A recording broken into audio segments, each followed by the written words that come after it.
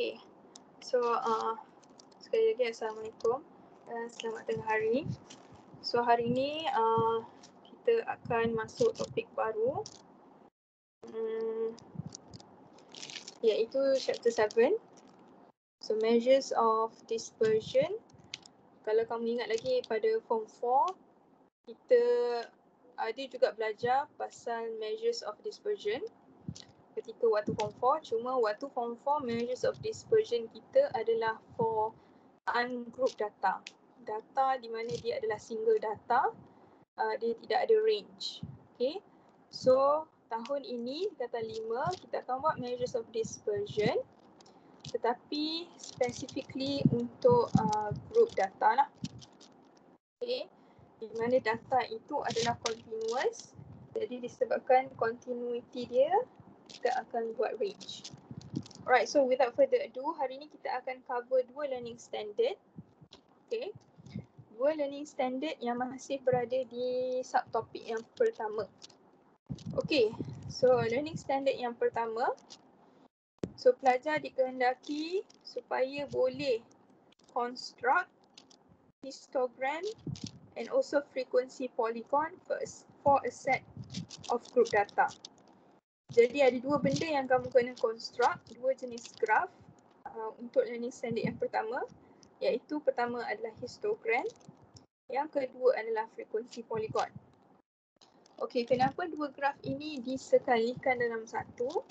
Kerana dia ada similarities dan di mana frequency polygon boleh dilukis berdasarkan histogram.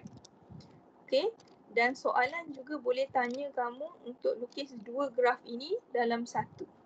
It is possible sebab tu dia sekalikan. Okey, jadi sebelum kita move forward, ada 6 terms yang you kena familiarize. Okey, pertama adalah cumulative frequency. Sebenarnya kita dah pernah dengar cumulative frequency, tapi we are gonna use it again lah for this topic. Nombor 2 midpoint. Point sama kita dah guna. Kita akan guna semula. So hopefully number 1 and number 2 kamu tahulah what we are talking about. Okay. So 3 hingga 6 dia ada benda baru. Cuma yang beza dia sebenarnya adalah limit dan boundary. Dan setiap limit dan setiap boundary ada upper and lower. Okay. Kenapa wujudnya limit and boundary? Ini because kita dah ada range. Okay. Because kita ada range, so kita ada limit and boundaries. Untuk ungroup data tidak wujud benda ni. Okay. Tapi nombor 1 dan nombor 2 untuk ungroup data ada. Okay. Right. So saya nak introduce, so saya terus kepada example. Senang sikit bagi example untuk kita tahu.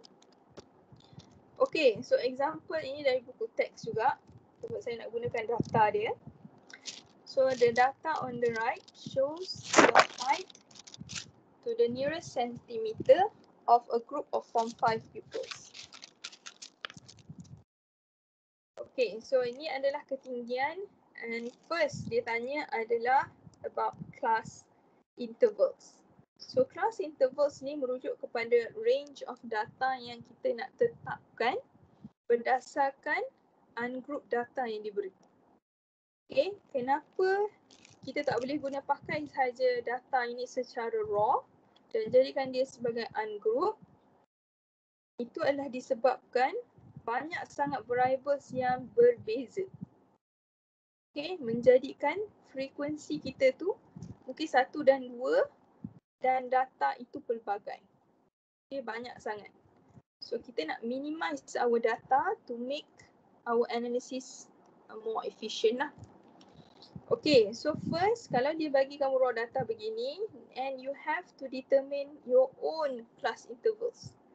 Okay, sekiranya diberi classes yang wujud adalah 6. So dia nak 6 range sahaja. So 6 range height dan kita nak kena tentukan class intervals. Okay. So the formula is this. Cari yang paling first cari yang paling minimum values that you have. Okay. And then cari yang paling maximum value that kita ada. Okay. So let's see. I see minimum 145. Okay. So maximum I nampak 173. Okay. So class interval. Okay, kita nak tentukan class interval kita. So ambil je maximum minus minimum and you divide dengan how many classes that kita nak. Okay. Berapa yang kita nak class? So maximum 173 minus dengan 145 you divide by 6 sebab kita nak 6. Okay. So bila kamu tekan calculator,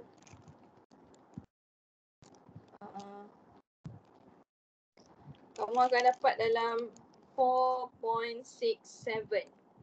Jadi bundakan saja kepada yang lebih besar. Okay. Kalau kamu dapat 4.3 ataupun 4.2, janganlah kamu bundahkan kepada 4. You have to round off to the bigger side. So dia akan jadi 5. Okay, so class interval saya adalah 5. Jadi minimum is 145. So you can start with 145 dulu. Okay, kita start 145 class interval 5. So 145, 146, 147, 148 dan 149. So until 149. Okay. And then you continue 150 until 155. Okay. 154, sorry. Okay. Because 150, 151, 152, 153 and 154. Ada 5 kan? Okay, and then continue 155 until 159. So 160 until 164. 165 until 169. 170 until 174. Okay, so tengok yang maximum. Maximum kita adalah 173. So dia dah within our classes lah. Okay. So that is how you determine your class intervals. So dah dapat class interval, kita buat kita punya class intervals. That will tengok paling minimum, paling maximum. Dia dah cover all my data. Okay. So since ini ada dalam buku teks, frekuensi tu saya ambil daripada buku teks je. Tapi soalan yang B, dia minta construct frequency table. Okay. Hence, complete the frequency table with the lower limit, upper limit, midpoint, lower boundary and upper boundary. So ini adalah dia punya frequency table. Cuma saya tambah satu, iaitu cumulative frequency. Okay, let's look. Macam mana perbezaan dia? Alright, so frequency dia, saya ambil daripada buku teks dia. So 2, 3, 6, 5, 3 and 1. Okay, so ini adalah frequency you get from the raw data. Alright, cumulative frequency adalah hasil tambah semua frequency. Okay, contoh So perkara yang pertama, range yang pertama, frekuensinya 2. So you just write down as 2. And then dia akan cross. Cumulative frekuensi yang di atas akan tambah dengan frekuensi di bawah dan dia akan dapat 5. 5 tambah dengan frekuensi bawah, dia akan dapat 11. 11 tambah 5, you will get 16. 16 plus 3, you will get 19. 19 plus 1, you will get 20. Jadi, cumulative frequency yang terakhir ini,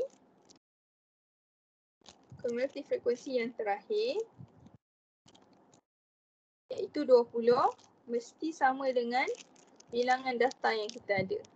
Okay. So 1, 2, 3, 4, 5, 5 darab dengan 4, so 20. So dia mesti sama. Okay. So itu cumulative frequency. Now, beza limit dengan limit dengan boundaries. Okay. Limit you boleh dapat daripada class interval. Lower limit means 145 dengan 149, which one is the lower? So 145. So lower limit will be 145. Yang kat bawah will be 150, 155, 160, 165, 170. So upper limit based on class interval akan jadi 149, 154, 159, 164, 169, 174. Okay, so limit comes from class interval. Ambil bulat-bulat. Okay, midpoint. Kamu dah tahu lah macam mana nak buat. So ambil yang berada di tengah-tengah. So here is 147. Okay, and then 152, 157, 162, 167, 172. Okay, so let's look at boundaries. Now boundaries, kamu kena ambil, saya tak ambil yang ni supaya kamu nampak. So kita guna yang nombor 2. Boundaries kita akan ambil, kalau upper boundary, ambil upper limit tambah dengan lower limit class interval sebelum. Okay, saya ulang. Kalau upper boundary, ambil upper limit. Okay, which is upper limit. And then kita akan tambah dengan lower. Salah. Ambil lower limit. I'm sorry again. Upper dengan lower. Ni 150 dia betul lah ni. So 150 which is lower limit. Okay, tambahkan dengan upper limit class interval before. Okay, 150 plus dengan 149 and then you divide by 2. Okay, so bila you divide by 2, you will get 149.5. Okay, kenapa kat atas tu? Sorry. Mesti nombor 2. Okay, so sama juga dengan kelas interval yang seterusnya. Ambil. Okay, kita dapatkan yang ni. Kita ambil lower limit dan tambahkan dengan upper limit kelas interval sebelum. Divide by 2, you will get 154.5.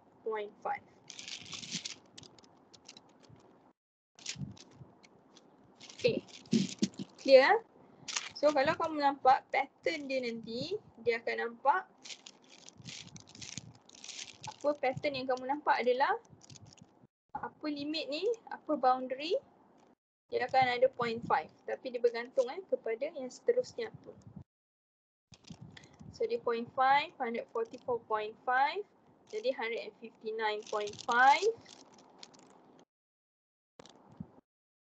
So ini akan jadi 164.5 and 169.5. Jadi kalau kamu nampak, kamu boleh tentukan apa boundary yang pertama. It will be 144.5. Okay. So dengan anggapan wujudnya satu lagi upper limit which is 144 sebelum ni. Untuk kita gandingkan dengan 145. Okay. So let's look at lower boundary. Now lower boundary dia bermain dengan, so kita pergi tengok yang nombor 2 Kita tak tengok yang nombor ni. Ambil warna. Takut tak nampak. Inilah. Okay. Okay. Kita ambil kat sini.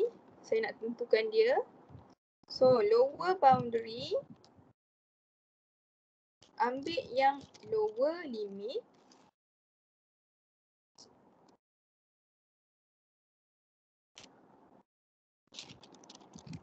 Okay, kejap. Betul lower and upper, saya takut saya salah. Okay, so lower boundary. Ambil yang sebaliknya. Okay, so tadi yang hijau ni. Warna apa tadi saya guna? Ini ya. Okay, tadi hijau ni. Kita ambil lower limit. Guna upper limit sebelum. Hijau ni upper boundary. Saya ambil lower limit dan upper limit sebelum. Jadi yang biru kita akan ambil upper limit tapi dengan yang kat bawah.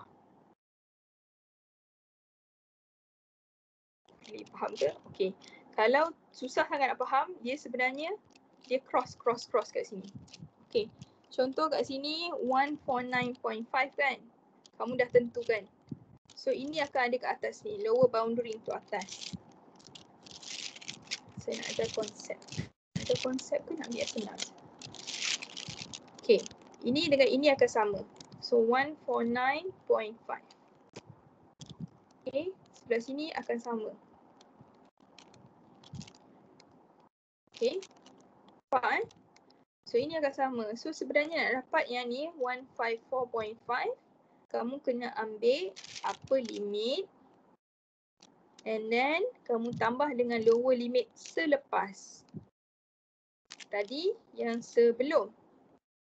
Selepas and then you divide by 2. Tapi kalau susah sangat nak ingat, ingat je upper boundary. Okay, ingat upper boundary. And then lower boundary dia just vice versa ni zigzag. Okay, so dia akan jadi 159.5, 164.5, 169.5. Jadi kat sini kamu tahulah. It's gonna be 174.5. Okay. So kenapa dia panggil upper and lower? Bukannya lower and upper. Oh, salah. This is lower, this is upper. Padahal lain macam.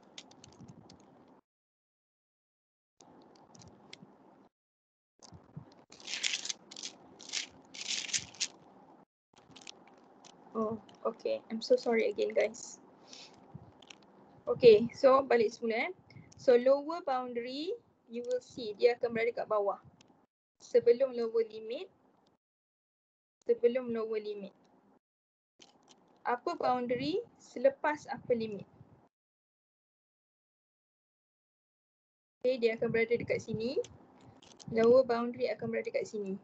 So usually kalau dalam satu garisan, dia akan start dengan boundary dulu, datangnya limit dan dia tutup balikkan dengan boundary. Okay, kenapa boundary ni perlu ada? Adalah pada second subtopic di mana kita akan kira semula standard deviation, variance dan selainnya lah. Ada banyak ni. So kita akan guna benda ni. Okay, can I just read through this again? Kenapa dia ada apa kat sini? Alright, so kat sini saya ulang So untuk lower boundary, ambil lower limit, kamu tambahkan dengan sebelum. Sebelum. Exact. Lower boundary, ambil lower limit, tambah upper limit sebelum. Okay. Untuk upper boundary, kamu akan ambil upper limit tapi kamu tambah dengan lower limit selepas.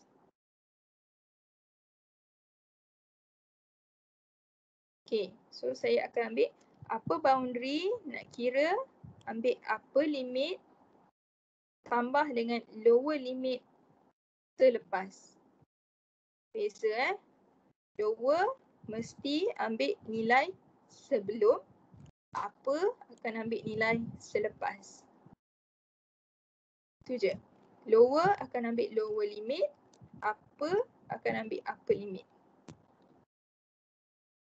Okay, hopefully boleh zigzag tu. Tapi kalau kamu tengok pattern dia, dia sebenarnya. Kalau kamu tengok kelas interval kat sini. Okay, tengok kelas interval dekat sini. Dia akan berada sebelum, which is 144.5 dan selepas 149.5. Sebelum, selepas. Okay. So, perlu ke tunjuk jalan kira untuk kira boundaries and limit? Sebelum ni tak perlu tunjuk pun. Kamu macam ni lah, dia akan suruh kamu isi tempat kosong macam ni dalam table. Okay. So, itu dia. So, ingat, limit datang daripada kelas interval. Boundaries datang daripada limit. Okay. Alright. So, now let's look at macam mana kita nak lukis histogram and frequency polygon. Now, saya tahu histogram kita pernah lukis pada tingkatan 1. Okay. Tapi tingkatan 1 punya histogram sangat simple dan dia tidak menggunakan nilai yang official lah, saya akan kata. Okay, dalam frekuensi polygon, saya nak buat perbandingan dulu. Jangan tengok example tu, tengok atas.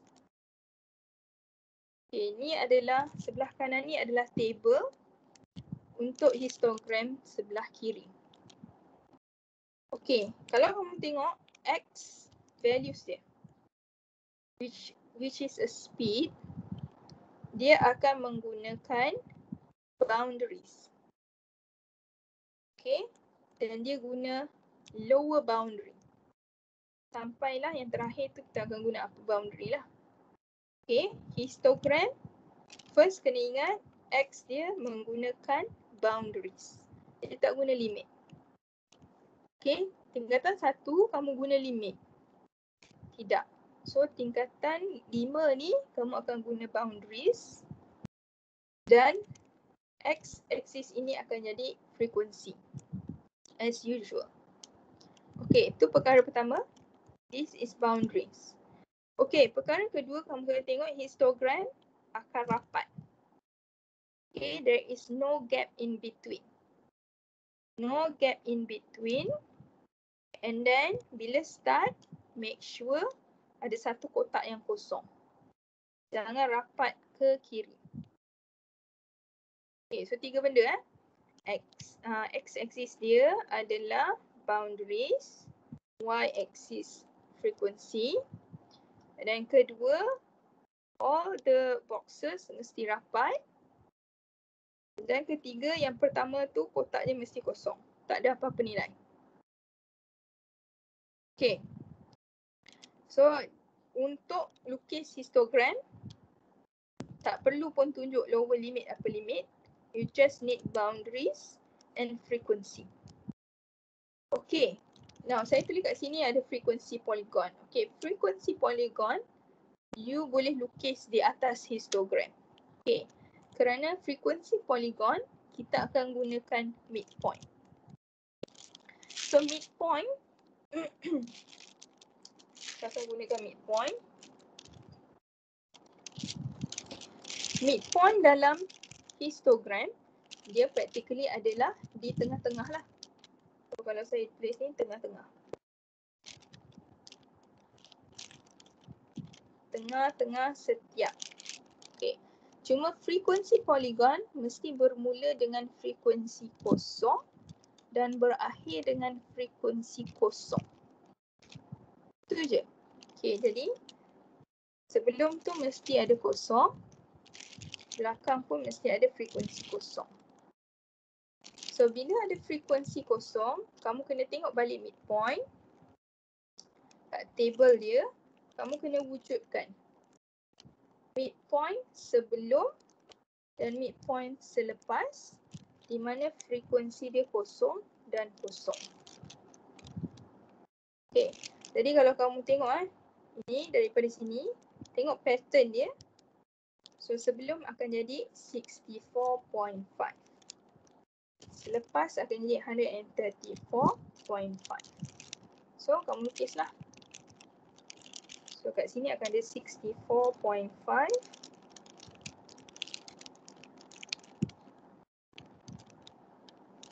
And then kat sini 134.5. Okay, now frekuensi polygon kena guna pembaris dan kena sambungkan. Guna pembaris. Bukannya flexible ruler. Allah. Apa ni?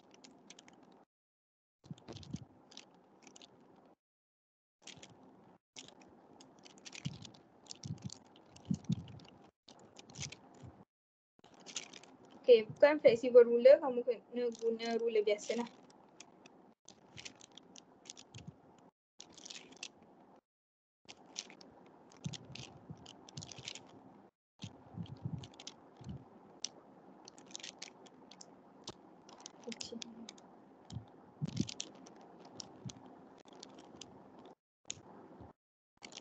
Okay, so ini adalah contoh graf di mana histogram dan frekuensi polygon adalah satu dalam satu graf. Kalau soalan minta histogram sahaja, janganlah buat benda ni. Garisan tu jangan buat. Dan kalau dia minta frekuensi polygon sahaja, histogram yang kat belakang tu tak patut ada. Okay, so kalau dia minta frekuensi polygon sahaja, kamu tidak perlu buat boundaries or anything. Boundary ni sepatutnya tak ada.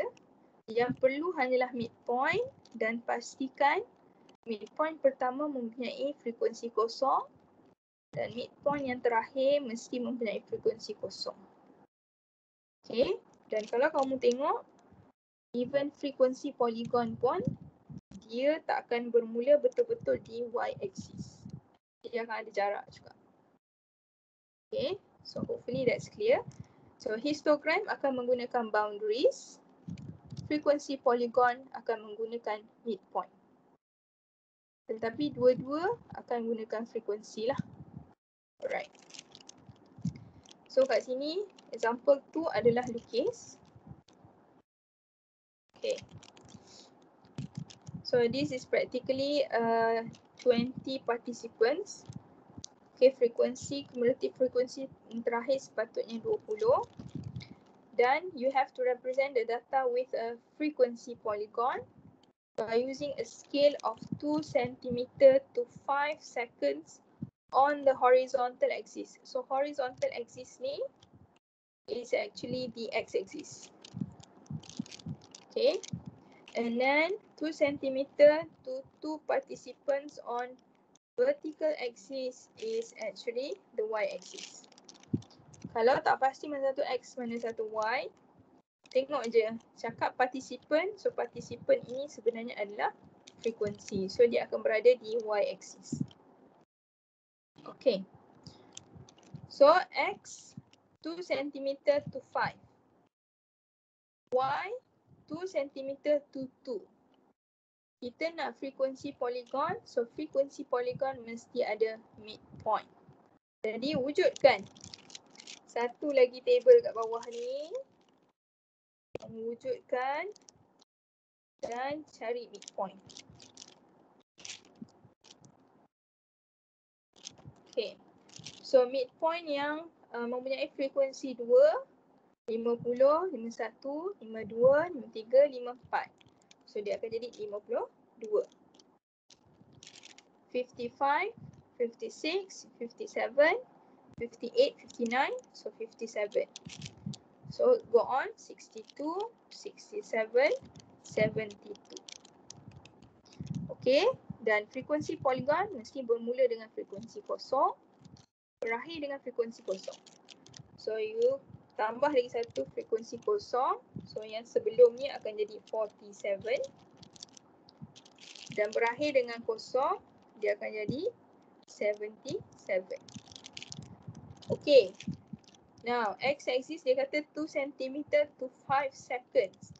So tengok, betul tak? 52 tolak 47, 5. Yes, betul. So tak ada masalah. So go on. Case.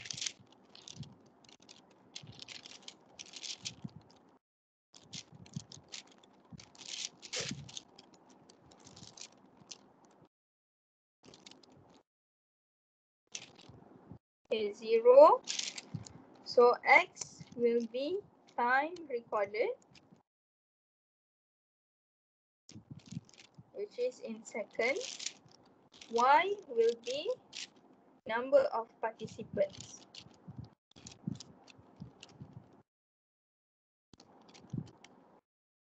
Okay. So kalau kamu tengok kat sini, kita ada 1, 2, 3, 4, 5, 6, 7. Okay, tengok cukup tak? 1, 2, 3, 4, 5, 6, 7. Yes. So mula dengan here will be 47, 52, 57, 62, 67, 72, 77. Okay, ada masalah tak kosong hingga 47 ni macam ni? No problem. Because our data does not begin before this. So just leave it as that. Okay, kalau kamu pernah nampak ada orang buat macam heartbeat tu, tak payah. Biarkan je. Okay, kemudian kita tengok frekuensi paling maksimum adalah 6. And scale kita 2 cm to 2. So we start 2, 4, 6. Okay, cukup. Okay, barulah start plot. So kita start dengan kosong. 52 kita ada 2. 57 we have 3. 62 kita ada 6. 67 kita ada 5. 72 we have 4. And 77 kita ada 0. Okay, so guna pembaris, sambung.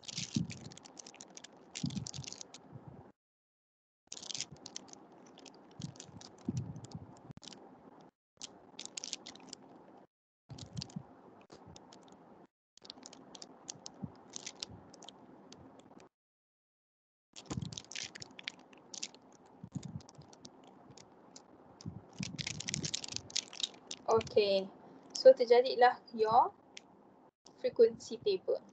Itu je. Very simple. Tak perlu buat histogram. So saya tak ajar macam mana nak lukis histogram please. So just guna lower boundary je untuk histogram. So histogram saya rasa tak ada masalah. Okay. So itu untuk learning standard yang pertama. About histogram and frequency polygon. Okay. Learning standard yang kedua. We're going to compare and interpret the dispersions of 2 or more sets of group data based on histogram and frequency polygon, hence make conclusion. So dispersion ni kita nak tengok bentuk graf tu macam mana. Okay, so dalam buku teks kamu dia perkenalkan 8 bentuk. Okay. 4 yang main, 4 lagi jarang-jarang berlaku. So main yang pertama ini dalam matematik yang paling popular, kita panggil sebagai bell shape. So kalau kamu tengok dia akan macam bentuk bell. Okay, based on histogram ataupun frekuensi polygon pun boleh nampak. Okay, kemudian kita ada macam bentuk uniform, maksudnya hampir-hampir nak lurus. Sama je dari mula sampai akhir. So kita panggil dia uniform shape. And then ketiga, right skewed. Tengok walaupun nama dia right, ke kanan, tetapi yang bonjolnya ke kiri. Okay, right skewed merujuk kepada yang mendaftar. Maksudnya dia mula, dia skewed ke right. Okay, skewed ke kanan. So kita panggil dia right skewed. Dan sini akan jadi left skewed. So bila skewed ni yang pentingnya adalah sebelum yang maksimum ni, dia mesti ada something yang before it yang menyebabkan dia ada bonggol tu. Okay, kerana ini sentiasa orang confuse bila kita ada J shape. Kat sini J shaped. J shaped hampir bentuknya macam left and right skewed. Tetapi J shape sebelum yang maksimum ni tidak ada apa-apa. Dia mesti start maksimum and then dia turun. Okay. So kalau kamu tengok kat sini dia akan jadi macam tu. So ini J shape. So J shape dia adalah left skewed. Left lah ke kiri. Dan kita panggil sebaliknya sebagai reverse J shaped. And then kita ada U shape, ni jelas dan nyata. And then yang tak boleh nak tahu apa-apa ni, kita panggil sebagai bimodal. So bimodal ni, dia macam tak ada bentuk sangat. Okay, macam bentuk M. Yang you tak boleh nak masukkan apa-apa, you letak sebagai bimodal. Kat sini dia bimodal sebab dia ada dua puncak. Okay, kalau kamu nampak kat sini, dia ada dua puncak. Tapi saya rasa dalam exam kamu dia akan limitkan kepada bimodal kot. Okay, so ada 8. Bell shape, uniform shape, right skewed, left skewed, U shaped, J shaped, reverse J shaped, and bimodal. Okay, 8. So kita pergi pada soalan. Okay, soalan untuk learning standard ni banyak perkataan dia. Kamu tak perlu kira sangat pun. Okay, the diagram below shows 2 histograms representing the time taken by 25 swimmers to complete 2 different events.